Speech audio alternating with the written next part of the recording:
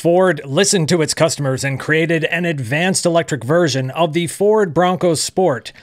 No, silly. They didn't listen to you. They listened to consumers in China, where over half of the new vehicles sold are new energy vehicles, full battery electrics, or plug-in hybrids and EREVs. Let's take a look at what we know of this adventurous EV. And they did more than just electrify the Bronco Sport. It's totally different, re-engineered to be bigger, electric, and more high-tech. Let's take a look.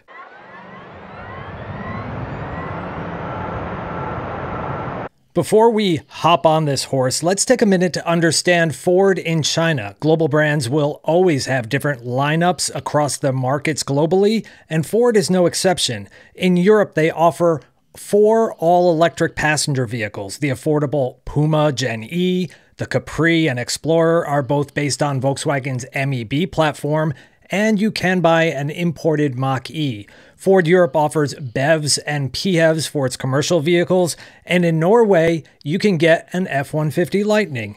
In China, whose new market is larger than Europe and America combined, yes, you heard that right, China's new car market is really that massive. Over there, Ford, though, has been struggling. I mentioned in the intro that sales of new energy vehicles are more than half of the new vehicle market. So if you only make regular combustion engine vehicles and some mild hybrids without a plug, you're missing out on a lot of sales. That's Ford's problem, or I should say Chang'an Ford's problem. That's their main joint venture in China. Their vans are not plug-ins. Pickups are not huge sellers over there, but you can get the Ranger as a PHEV. That's not available yet in the US. It's built by Jiangling Ford, which is a different joint venture. The Mustang is all imported, all gas, no regen brakes. The Mondeo is a China-only design offered in gas and mild hybrid. The Mach-E is really their only battery EV. They're assembled in China, but have never been competitive against all the other advanced BEVs available in that market.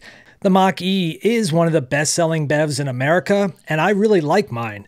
And yet, in Europe, it's an also-ran, and in China, it's totally uncompetitive. The US is already the minor league when it comes to EV technology, and pretty soon it could become the beer league. SUVs are core to Ford's lineup in China. There are several new names: Equity, Edge, Elantra, Equator. Ford names all of its SUVs with an E.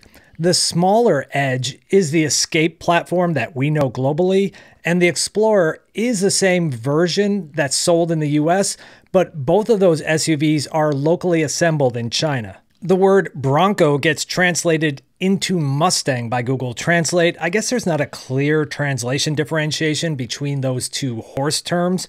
That gets imported, as does a handful of F-150 Raptors. Again, all gas, no regen brakes. Aside from 2 plug-in hybrid offerings, not a lot of new energy vehicles, and that's their problem. Chang'an Ford needs more vehicles with a plug. They're seen as being more advanced, and they have tax and incentive benefits that make them increasingly desirable to customers. Well, hold on, because there's a new Mustang in town. Again, translation issue. It's a Bronco, the Bronco New Energy for China. It will be assembled in China by Jiangling Motors, or JMC. That's Ford's other partner who assembles the Ranger. It may look like a Bronco Sport that we have in North America. That vehicle is built in Mexico and powered by a 3-cylinder or 4-cylinder gas engine. But this is a completely different breed. Details have been filed with China's Ministry of Industry and Information Technology, a required first step, so Ford decided to pair that release with a press release. It looks like the Bronco Sport, but it's way bigger. Width, length, wheelbase. In fact, it's about Rivian R1S size. It's difficult to know if they include the rear-mounted spare tire in the overall length measurement. Sometimes car companies do, sometimes they leave it out. It actually could be large enough to package a 3rd row, but there's no confirmation of that, and it's hard to see through the windows, so we'll just assume that it's a 2-row vehicle for now.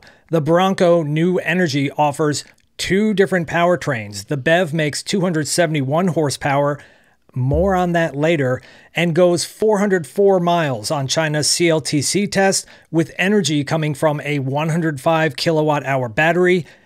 Make that a BYD battery. It's their LFP blade batteries. Keep in mind that CLTC test results are much higher than EPA test results, so this is roughly a 300-mile EPA vehicle. That's cool. The other powertrain is being called an EREV, or extended range EV. The difference between a traditional PHEV or parallel plug-in and an EREV or series plug-in is outlined in this diagram.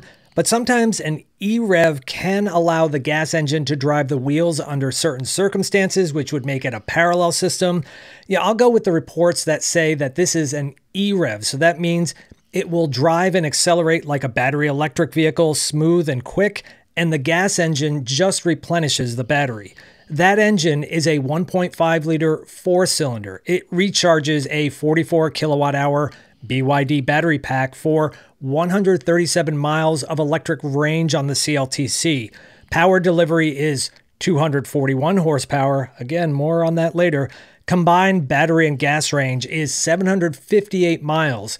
The 1.5 liter is likely an engine made by JAC. That's a turbocharged engine, and it uses the Atkin cycle for exceptional efficiency. The documents say the EREV weighs about 5,500 pounds. The BEV, with its larger battery, is 5,800 pounds. That's more than a gas SUV, but it's actually lighter than the Rivian R1S, even though the Bronco New Energy uses heavier LFP batteries from BYD.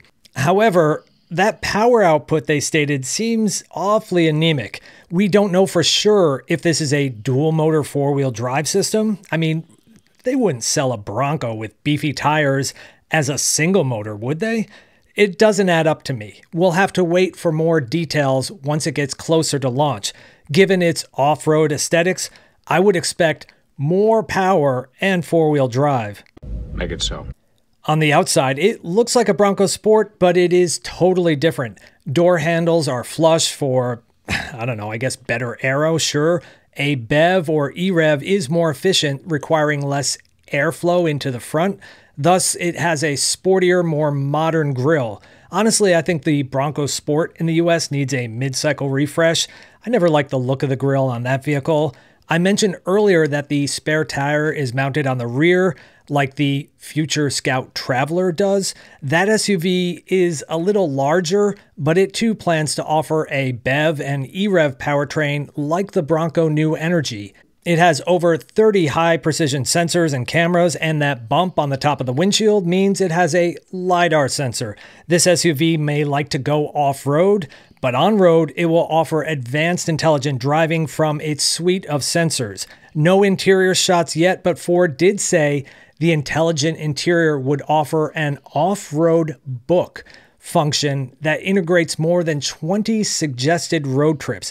Owners can easily plan routes, record scenery, and enjoy sharing their journey through the smart cockpit. Again, more details to come.